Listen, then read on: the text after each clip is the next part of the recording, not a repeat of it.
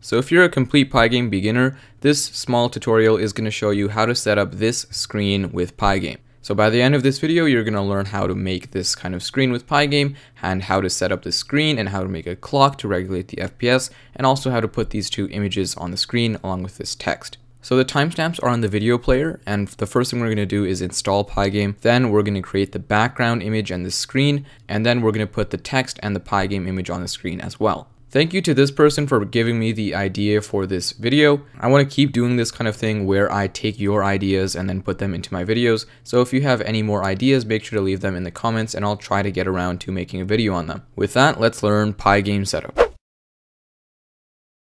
So for this tutorial, I'm going to assume that you have Python installed. If you don't have it installed, then you can check out my first video on this channel actually, which is in the top right now. Keep in mind it's pretty low quality though, and it shows you how to install Python. So assuming you have Python installed with the pip package manager, installing PyGame is super simple. Just go to your terminal and say pip install PyGame. And this is going to install PyGame for you. So for me, it's going to say requirement already satisfied because I've already installed PyGame. But for you, if you haven't installed it, then it should just install normally. Alright, now that we have PyGame installed, we can go to our script and start writing some code. Now the first thing we're going to do here is import all of our modules that we need. And for this script, we're only going to need two of them. They're going to be PyGame and sys. PyGame is pretty self-explanatory, but sys is going to allow us to cleanly exit the program so that when we exit it, we don't get any errors. So the first line of PyGame code that you're going to write is going to be pygame.init, which is going to initialize the module. Then we can create our screen. And our screen is a surface in PyGame. You can think of a surface as a black canvas that you can put other things on top of. So let's go ahead and create the screen, and then I'll explain it later on when we run the code. So let's say screen in all capitals because it's going to be a constant is equal to pygame.display.set_mode. This is the function that allows us to create our screen and set the width and height of it. For now, let's say 800 by 800. And we're actually going to put these two values into two constant variables called width and height.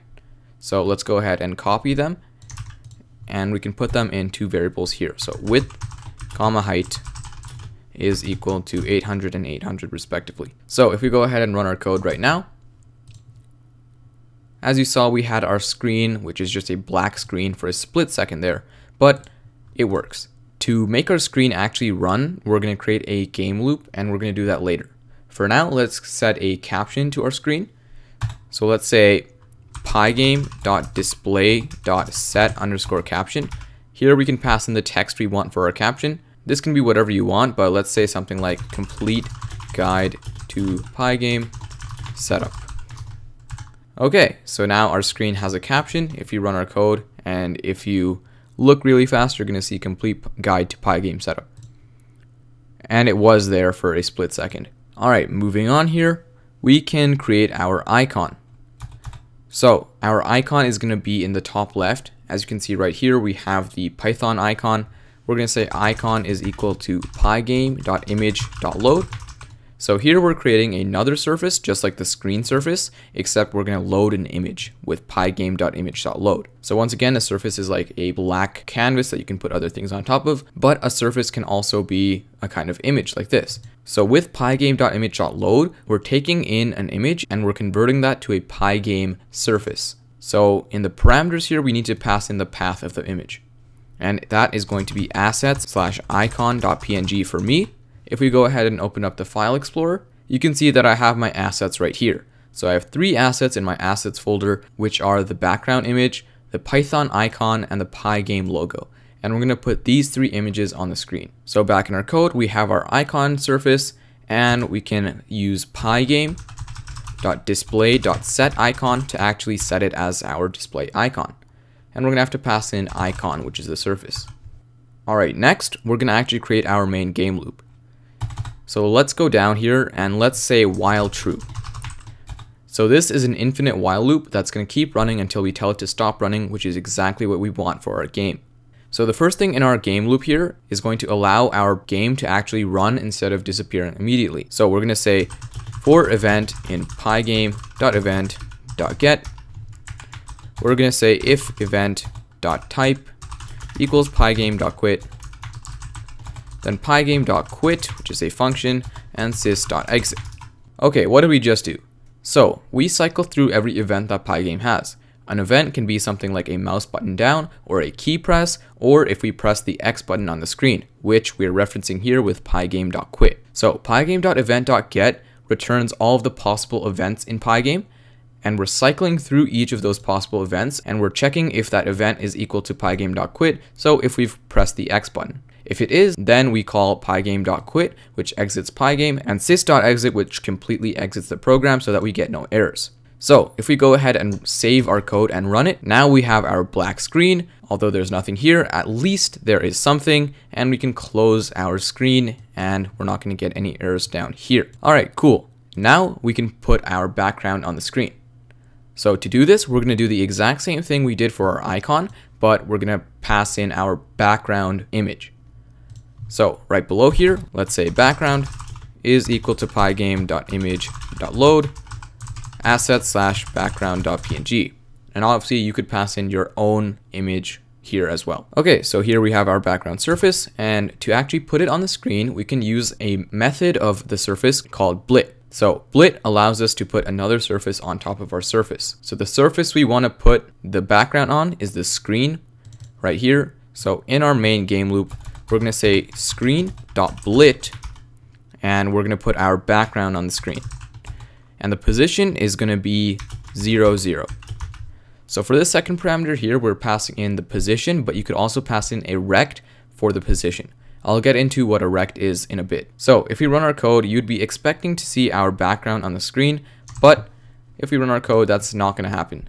As you can see, it's still black. And the reason for this is that we haven't updated the display. So back in our code here, we can say one line to update the display, which is pygame.display.update. Now if we run our code again, we have our background on the screen. Nice. Also, if you notice, we have our caption in the top left along with our icon. So we're getting somewhere here. The next thing we're going to do is we're going to create our clock to regulate the FPS of the game.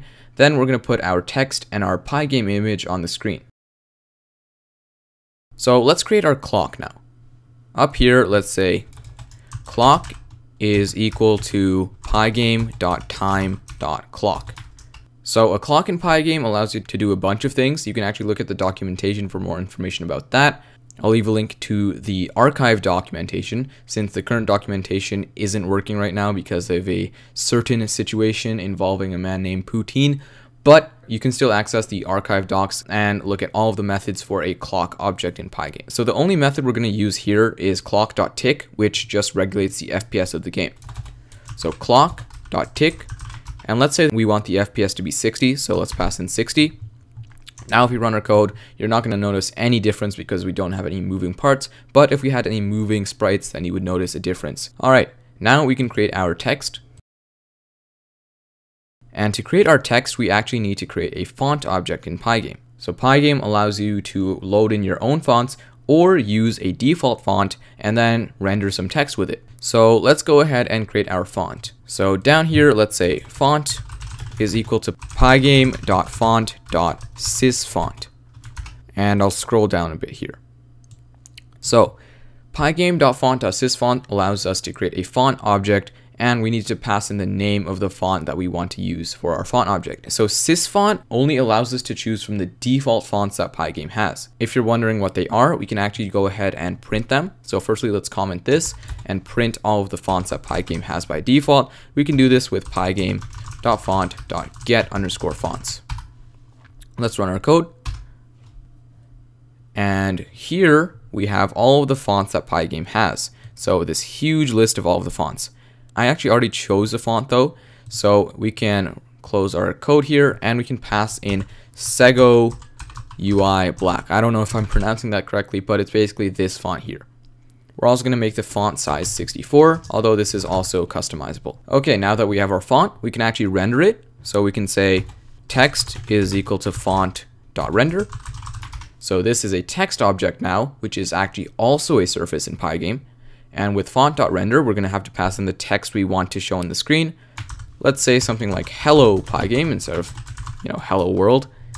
Let's pass in anti-aliasing, which is going to be true. You don't have to really worry about that. And the color is going to be white. So for colors in PyGame, you can pass in the default like string name white, or you can also pass in an RGB value or a hex value as well, whatever you want. Now we're going to create a rect for our text. A rect is like a rectangle that goes around a surface, and a rect tells you a bunch of information about the surface. So for example, we can use a rect to detect collisions, but in our script, all we're going to do is we're going to use our rect to control the position of our surface. So to create a rect, let's go down here and let's say text_rect is equal to text.getRect. And here we're going to pass in the position we want the rect to be at. Let's say we want the rect to be at width divided by 2 and 150 on the y-axis. So these are the x and y values. 150 from the y-axis means that it will be 150 from the top of the screen. And we want the center of our text to be at this position, so we can pass in center equals that. All right, now we have our text and our text rect, and down here we can actually put it on the screen. So after screen.blit background, we're going to say screen.blit text, and the position, like I said, can be a rect, so we're going to pass in text rect. Let's go ahead and run our code again. And now we have text here that says Hello PyGame in the Sego UI black font. Nice. The last thing to do is put in the PyGame logo, so let's go ahead and repeat the same steps for rendering an image with the PyGame logo. So here back in our code, we're going to say pygame_image equals pygame.image.load.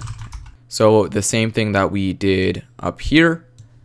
We're going to say pygame.image.load, and the path is going to be, once again, assets, but this time it's going to be assets/pygame.png. We're also going to create a rect for this, so we're going to say pygame image rect is equal to pygame image.getRect, and the center is going to be the width of the screen divided by 2, and then 300 on the y-axis, so 300 from the top of the screen. Okay, we can repeat the same process here. Down here, we can put it on the screen by saying screen.blit pygame image at the position pygame image rect.